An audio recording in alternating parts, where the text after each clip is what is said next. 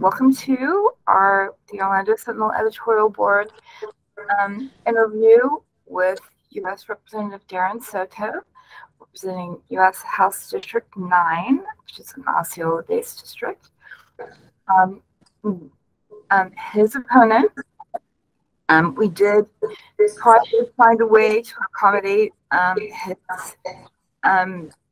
his desire to not do virtual interviews, and he made a sincere effort to figure out something that would work for both of us, but we weren't able to come to that conclusion. So today we'll just be proceeding with Representative Soto, but we do urge people to go online, look at the information for both candidates, and read our excellent coverage, and you'll have, we believe, all the information that you need to make up your mind in this race. And of course, we will be making an endorsement as well. So with that said, we are going to jump right into questions. And I'm going to start with an issue that is, I believe, on the minds of many people. Do you support the current policy of the Fed in increasing interest rates? So we saw today interest rates, we saw inflation still about 0.1% higher than last month. So we know inflation is still a big issue. While gas has dropped precipitously, and I expect food prices to eventually drop because gas is driving the food increases. We also see rent being a big issue right now as that continues to rise. So I certainly know that we have a little more work to go as far as raising the interest rates until we could get inflation, which is one of the top issues right now for residents of Florida's 9th Congressional District. So we have a little further to go. I'm hopeful that by the end of this year, we'll have enough of those increases that will have cooled the economy enough without getting into recession and keeping our strong, low unemployment going. So I certainly support the current policy and believe in an independent Fed. So I wouldn't tell the Federal Reserve what to do. They were appointed to make independent decisions that are nonpartisan, and I support that role. With that said, we are seeing an increasing here in Orange County, what is being termed a crisis, though not yet an emergency, the access to affordable housing. What do you believe Congress should be doing that it's not already doing to boost the supply and make sure that it is affordable? So first, we brought back over $75 million in rental assistance from the American Rescue Plan. That was $40 million for Orange County alone and another $7 million for Orlando. Orlando also used $39 million from their American Rescue Plan dollars to help out with affordable housing. We saw $11 million go to Osceola, another $17 million go to Polk County. So the American Rescue Plan definitely helped over this last 2 years, and many of these local governments still have that funding. It's unfortunate because I voted for the Build Back Better Act, which had over $250 billion to address affordable housing needs across the nation, but that didn't make it into the final Inflation Reduction Act. So we have more work to do, funding the Section 8 housing, funding the home program, which our local governments use to purchase land for affordable housing, funding the low-income housing tax credit, and of course, working with officials at HUD. We were proud to work with Secretary Fudge to get our former mayor, Jose Alvarez, as the regional HUD director, and we saw that appointment already yield fruit with a nearly $6 million grant to Osceola Council on Aging for new seniors housing. But we have more work to do on that, that's for sure. If I may follow up, you mentioned the money from the ARP, and it brought to mind the fact that the last 2 years really has seen a lot of government help necessary to get us through the pandemic. As that money goes away, as budgets sort of ease back toward normal, besides housing that you've mentioned, what other priorities do you feel like need to stay and need to move to the forefront as we move forward with a smaller budget nut? Sure. So higher paying jobs going to be critical. Infrastructure, protecting our environment are three things we're very focused on. We're working on bringing more high tech jobs and advanced manufacturing to the area. We saw Bridge the other day get a $51 million grant for chips manufacturing, and that's before the CHIPS Act even passed. So we're in great line to get additional funding and build multiple fabricators to help raise wages and help defend the homeland and lower costs of everything from cars to appliances. We'll also be working within the military budget for the simulation and training cluster in UCF, robust space exploration funding and commercial space for our cluster out at Cape Canaveral. And then, of course, Lake Nona, where we work with Nemours and with UCF Medical School and others to continue to boost Medical City. We're hoping to get a new VA tower. And then infrastructure. We already have the first design money for what I believe will be in line for $3 billion in federal funding to expand Sunrail and Brightline. Also, we'll be working on expanding the Beyond I-4 Ultimate, 10 lanes all the way down to 27. And then, of course, we're working to continue to restore the Northern Everglades region, including $64 million we got into the recent Water Resource Development Act to help clean up Big Lake, Tehoppa-Caligo, Lake Runnymede, and some other areas in the Northern Everglades in the district. Thank you. If I can throw in with another question and switch gears just a little bit, wanted to talk to you about abortion. Obviously, that's been a hot topic and a lot of changes, a lot of debate the last few weeks and the last few months. I was wondering, with all the changes that have come down, what specific changes to the law or what specific segments of the law do you support at this point, and which do you think are misguided or have gone too far?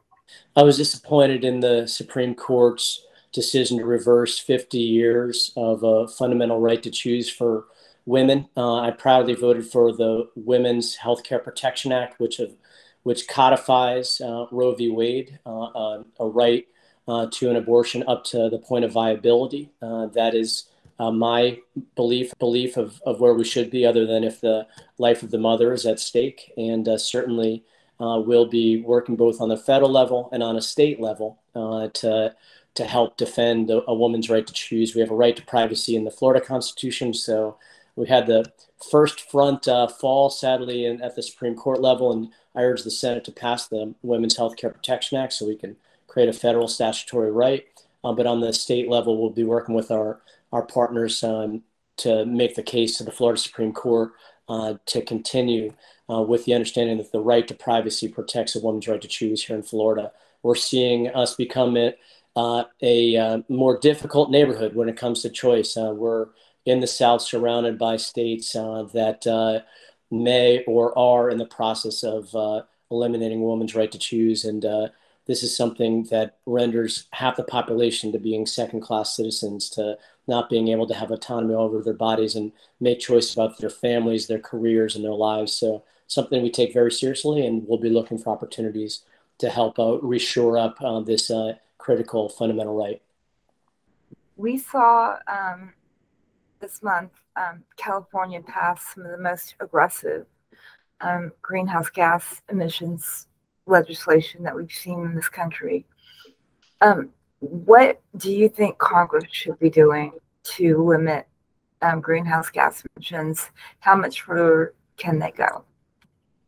I was proud to vote for the Inflation Reduction Act, which invests a historic $369 billion over the next 10 years to decarbonize our economy, whether it is boosting solar, extending our nuclear plants, and going to green hydrogen, where we would run solar electricity through water and create hydrogen to burn our gas plants, where the product is water, right? So I support that plan going forward, and now we have the funding to do it. We also boosted the electric vehicle tax credit, $7,500 for new vehicles, $4,500 for used vehicles. we'll see solar panel subsidies continue to help people afford those, as well as helping decarbonize both manufacturing and agriculture. The plan calls for reducing greenhouse gases, CO2, by 40% by 2030. It also is aggressive about methane, which is even worse than CO2, by getting the last remaining small fracking companies under the methane rule to ensure that that's protected. Florida is very vulnerable to climate change, whether it is intensifying hurricanes, whether it's rising seas, whether it's extreme heat. And our quality of life is at stake. The future of the human race is at stake. And after years of being frustrated that we couldn't get something done, we finally put forward a down payment that's going to be key for the future of our nation. And now there's a lot of oversight that's going to need to be done under the Energy and Commerce Committee that I serve on, that I hope to continue to do that work and ensure those funds are spent well. Since you're on that committee, I did want to take advantage and follow up and ask you, you have called out two issues that are directly pertinent for Florida. Three, the storms, heat, and sea level rise. One of the big issues in Florida in particular has been the existence of the National Flood Insurance Program and then the way it's structured. Are you satisfied with that program and its very great impact on Florida's coastal edge? Do you think these changes are needed, and so what changes? So we actually end up being a donor to the flood insurance program. We pay about a third of the premiums, but return back about 25% of the payouts. I suppose in one way, it's a good thing that we're not getting as many floods as Louisiana and Iowa and other places. But certainly I would support any changes to the formula that would make it equitable. I get worried about attacks to try to shore up the program through formula changes rather through budget, because you have multiple states that don't get a lot of benefit from the program and would want to see it end. And I think multi-state solutions to some of these insurance issues are absolutely key, because it spreads the risk over more folks. So I'd be hesitant of any formula changes unless it was going to specifically help Florida out. And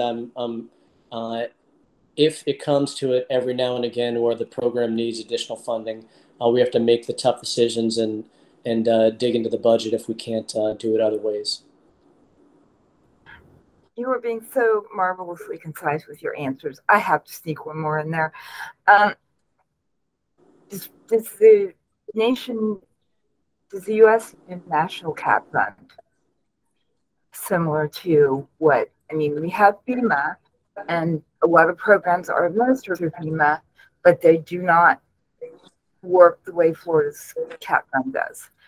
Is this something that needs to be a national investment? A national catastrophe fund would be a godsend for Florida and many other states in the Gulf. And if we included fires out west and certain extreme drought issues, certainly that would make sense by being more proactive. There are some states, particularly in the North Midwest and in the North in general, that don't get nearly as many catastrophes, although we're seeing with New York and other areas that they're getting more. So it's tough to get some states on board that don't face it at the extremes that the southern United States faces. And so right now our National Catastrophe Fund is FEMA, as you mentioned, which we've had to dig deep over and over. But it also is a great opportunity to talk about the cost of climate change.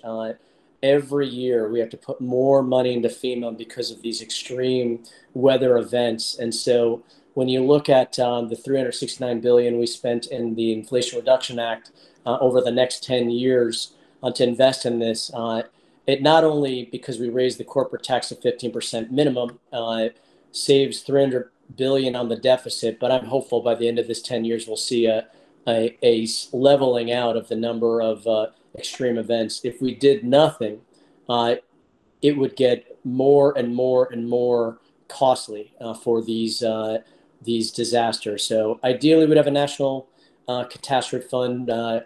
Going to be a tough row to hoe with some of the northern states, but I'd cast my vote proudly for it. It's in the best interest of Florida.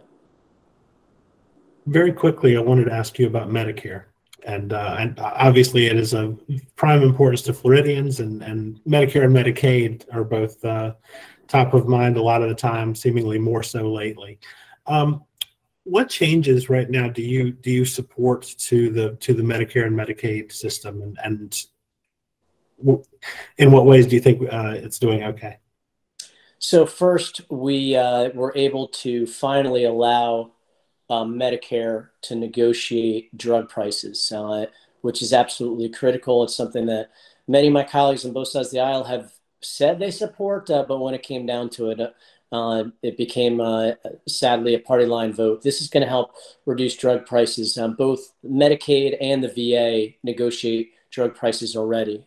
This is the wise free market decision to get the best bang for the buck. We also capped out-of-pocket expenses going forward. Both these changes are in 2025 at $2,000 a month. I've heard way too many seniors cutting their pills in half or in third just to be able to take part of the medication before the end of the month.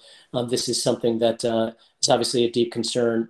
We fought until the very end to try to expand the Affordable Care Act to close the Medicaid gap. That, of course, was something that we didn't get in. We're one of only over a dozen states that sadly the state legislature and the governor didn't do the right thing. And prior governors didn't do the right thing, even though when I was in the state Senate, we voted to expand Medicaid. So there's a battle yet to go. But a lot of the states that did the tough decision to expand Medicaid, sadly, said, why should we reward bad actors? And so we're still in a tough spot with closing the Medicaid gap. I know there's been calls for expanding to Medicare for all and other things. While I'm open-minded to those issues right now, I'm looking at what we can do today, tomorrow, and the next day to do that. I also support a public option, which I think is a key way to get the last 15% of our district into health insurance. We've seen great increases over the years of folks insured, a third reduction in the uninsured rate over the last 10 plus years because of the Affordable Care Act. And of course, that's something that we need to continue to work on. 2.7 million Floridians get their health insurance through the Affordable Care Act, up over 1 million since Biden has taken office just in Florida, from extending marketing and opportunities for people to sign on. And of course, the Enhancement Reduction Act, which continued those subsidies in the Inflation Reduction Act. Thank you for that. Really quickly, sort of had the same sort of question about Social Security. Lots of interest down here. Lots of changes and things happening. What are some recent developments that you support, and others that you're not in favor of? I support the Social Security 2100 Act, which would have a minor payroll generator of revenue for about 25 to 50 cents a week, but it would shore up Social Security until the year 2100 or beyond. It also gives seniors a small COLA increase to help them with their expenses. Right now, the program is set to pay out less than full benefits by about 2032, 2033. We saw a lot of folks retire early, which was their right at 62 or 63 years old during the pandemic because of the threats to folks. And so when I talk to young people across the district and ask them if they'd pay a quarter to 50 cents a week more to ensure that Social Security would be there for them and beyond, I get a resounding yes. So the program needs to be shored up. Sadly, it seems like Congress doesn't have the courage yet to do it until we're staring that potential cut in benefits in 2023 or 2033. But I stand ready to vote for that bill whenever we get the opportunity. Congress should be addressing the biggest issues facing our nation. This session, which was the busiest legislative body I've frankly ever served in, has done a lot of that, but there's more to go, especially with Social Security and something that is unfinished business. There's been a lot of discussion on both sides of the aisle regarding different ideas of what should happen with U.S. immigration policy. Two-part question. Do you believe that the U.S. borders are appropriately secure? And then what, if any, changes do you support to immigration policy as regards permanent resident status and pathways to citizenship? First, I've supported the Homeland Security budget under both President Biden and former President Trump. Not all of them when they were trying to fund the wall, but others of them as we got forward. And certainly border security is important. I've been to the border just recently in a bipartisan trip with Representative Tony Gonzalez. And we see a lot of folks coming in from Cuba, Venezuela, Nicaragua, and Haiti. It's not the same makeup that it's been before. And 3 out of 4 of those groups are probably coming to Florida. So I believe we can expand the sensors and technology we have at the border. They can view any movement in a 3-mile radius. We could expand that. I believe our Customs and Border Patrol should be focusing on apprehension while let technology do the searching. And we need a back office of civilians that can process immigrants who are seeking refuge coming across the border in a non-law enforcement way, ideally. We do have laws that allow people to present themselves at the border and ask for refugee status, and then they get the opportunity to go in front of a judge to prove their case. I certainly support the President's immigration plan, comprehensive immigration reform. I supported the Dream and Promise Act, giving a pathway to citizenship for Dreamers and TPS recipients, and I also support the Farm Workforce Modernization Act, voted for both those bills and co-sponsored the third that would give a pathway to citizenship for farm workers who have been here a long time. Sadly, this is something that could help our worker shortage and lower costs by creating a larger workforce. We already are at 3% unemployment, so many Central Floridians are employed.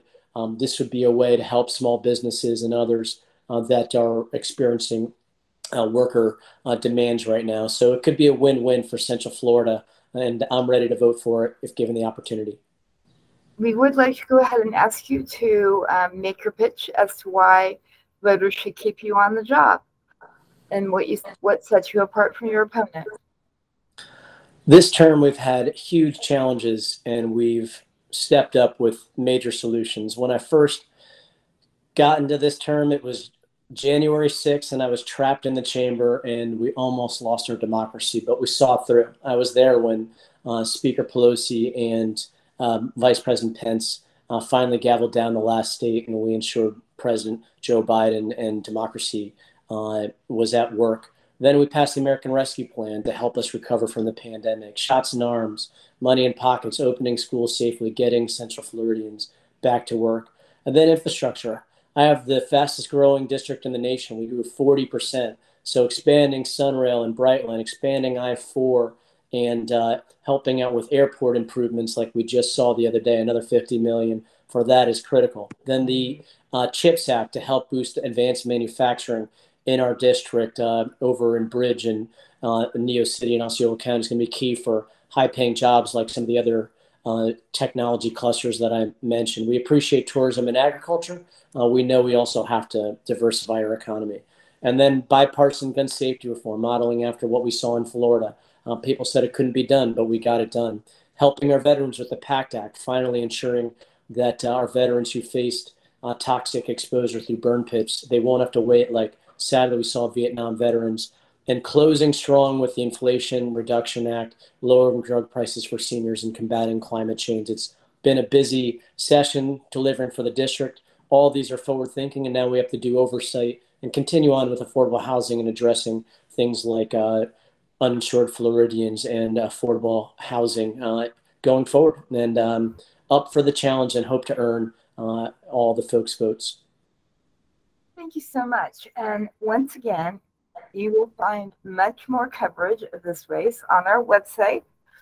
And as well, the candidates both have their own websites, which are extremely informative.